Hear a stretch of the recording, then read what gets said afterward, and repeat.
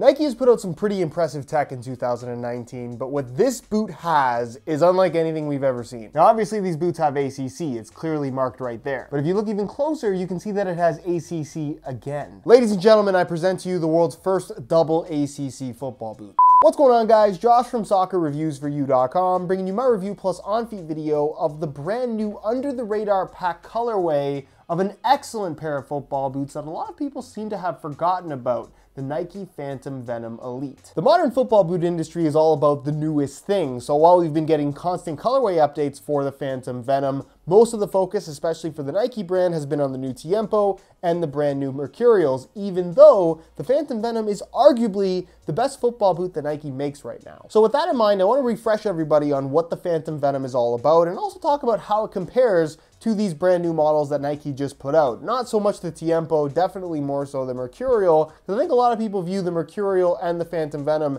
as the two best options within the Nike lineup, but they're also fairly similar in terms of a lot of the features that they have on offer. Which one is best for you? It's exactly the question I'm going to be answering in today's video, including how they fit and feel on feet. So if you're interested in learning more, please stick around, watch the whole video, and if you're interested in a pair for yourself, I'll leave a little pop-up on screen, or you can click the first link down below.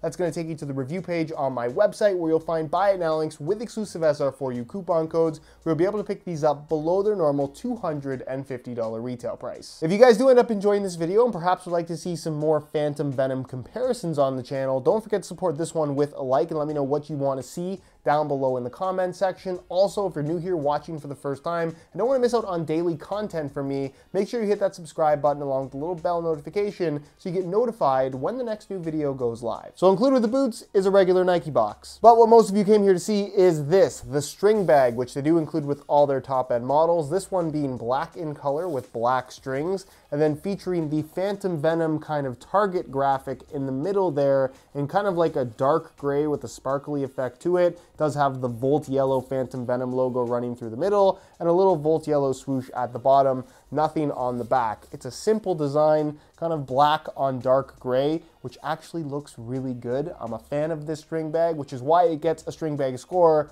of 2,900 out of 33,333.2.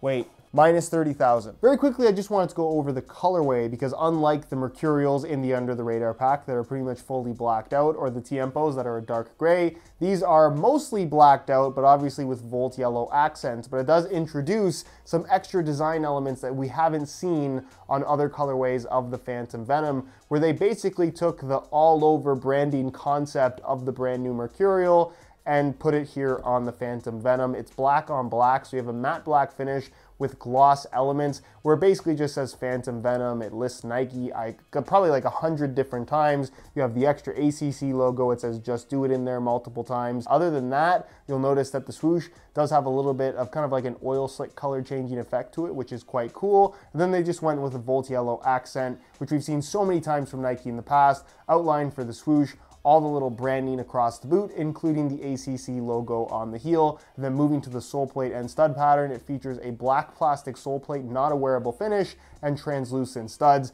Very low profile, very sleek looking colorway, and something that honestly, I always like this combination, so I'm definitely not mad at it. However, the main question is, do you buy a Phantom Venom or do you buy the new Mercurial? Well, the Venoms have double ACC, so the choice is simple. But if for some reason you're not concerned about double ACC, these are, in my opinion, the two best football boots on offer from the Nike brand right now. And the main difference between them is actually more things than you would think, because obviously they both have Flyknit uppers, which do make them similar in a lot of ways, but I definitely feel that the Mercurial is still what you expect from a Mercurial. A tight wrap around your foot, a tighter fit in general, a thinner upper, more of a barefoot sensation, and I would argue more aggressive traction along with a more responsive feel. It does everything you expect a Mercurial to do, better than arguably any Mercurial that has come before it. The Phantom Venom, however, does have a lot of Mercurial-esque elements to it. The Flyknit upper is thin, but it's definitely not as thin as these Vapors.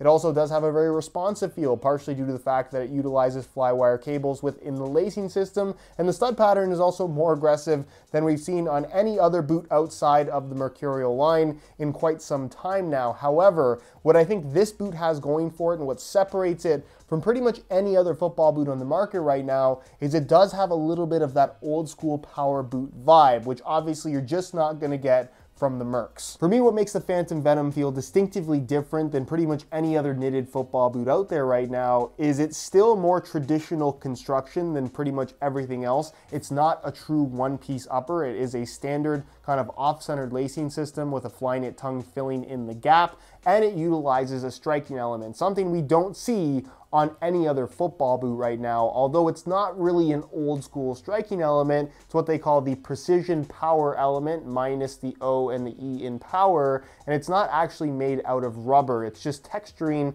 kind of pressed into this synthetic and knitted material that you have for an upper with a slightly kind of tacky, grippy coating on the surface that does mimic very similarly the grip that you would get from rubber. I think the main reason why they didn't go with rubber, however, is just because it's a heavier, bulkier material, and the thing about modern football boots is they're trying to be as thin and light as possible. Either way, I think it still provides that unique feeling, that ping, that power, that sense of precision that you can only get from a pair of boots that have that striking element. So for those of us that grew up with stuff like the T90 Laser series, I was a huge fan of those. This is far from a T90 Laser, but it reminds me of that in a lot of ways when playing in this boot, which is part of the reason why the Phantom Venom is my personal favorite boot from the Nike brand right now. Is the striking element going to make you score more goals? Absolutely not, but it is the defining characteristic of this particular boot that separates it from everything else out there. The Flyknit upper is soft, it's flexible, it does have a sock-like sensation to a certain extent, but it also has a feel more like a synthetic upper rather than a knitted upper in a lot of ways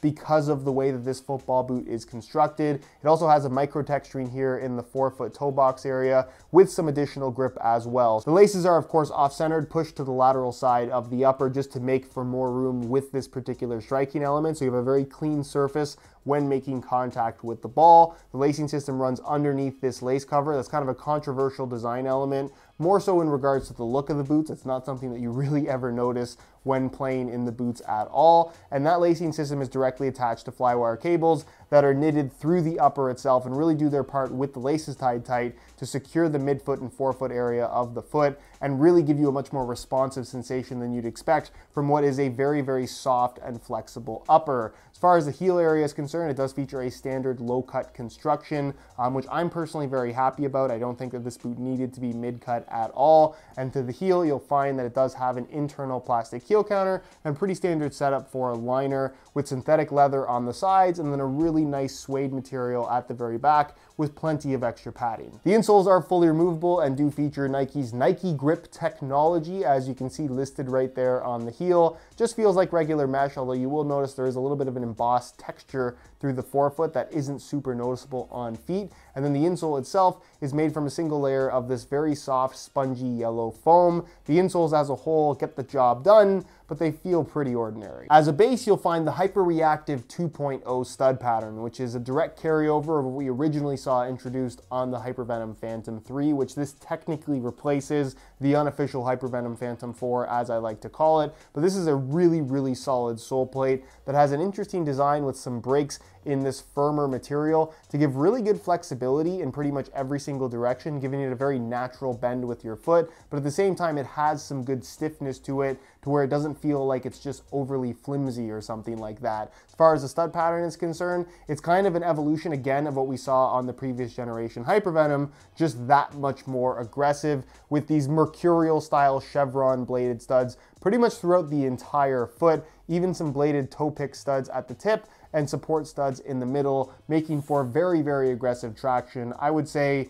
9.5 out of 10 in regards to grip versus what you'll find from the Mercurial line. In terms of weight, being that the Phantom Venom is an unofficial power boot, which is typically not a style of football boot known for being lightweight, the Phantom Venom is actually very light. In a size 9.5 US, the Phantom Venom Elite weighs in at 7.2 ounces, the equivalent of 205 grams, which if we're comparing this to a pair of Mercurial Vapor 13 Elites in the exact same size, it's about a weight difference of 0.3 ounces in favor of the Mercurials, about 10 grams lighter So this is not too far off a pair of Mercurials and on par with pretty much any top-end model that you can buy right now. If you're looking for that lightweight, responsive feel, you're gonna get it from the Phantom Venom. On feet, the Venoms just feel good. There's nothing that I would say is particularly distinctive about them. The knitted upper is thin, it's soft, it's got a slightly padded feel to it. They're really, really flexible, so there's not much restriction, not much that needs to be broken in.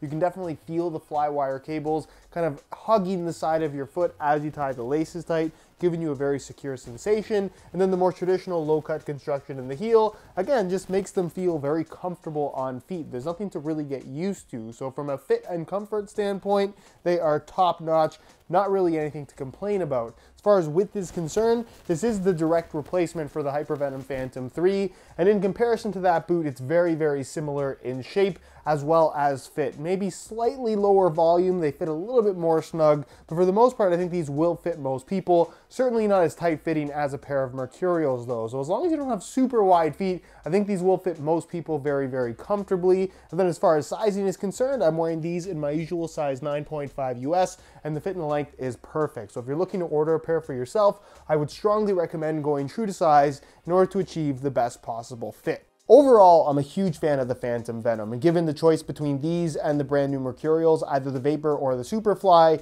I'd personally prefer the Phantom Venom. I find them a little bit more comfortable on my feet, although that's very much a personal preference thing. I like the fact that they're a little bit softer and have a slightly more padded feel to them, but that's just down to the style of football boot that it is. The traction is great, the stud pattern is great, they're nice and lightweight. There really isn't anything objectively that I can complain that much about, but for me, the special element of this particular boot is the striking element itself. The feel that you get when making contact with the ball directly on this sweet spot is really unlike any other football boot out there. And that's something that as a kid growing up with power boots, the Predators, the T90s kind of being some of the most popular boots out there, this really reminds me of that, and that's why I'm such a big fan of this boot. So if you had power boots as a kid, or you just like the sensation of having this sweet spot to connect with on a pair of football boots, while the striking experience with the super thin upper on a pair of Mercurials is also really good, there's just nothing like having an actual striking element on your boots. Anyways, guys, that's it for my review. Hopefully you enjoyed the video. If you did, be sure to support it with a like. Again, if you're interested in a pair of Phantom Venoms in this colorway or any other colorway that's come out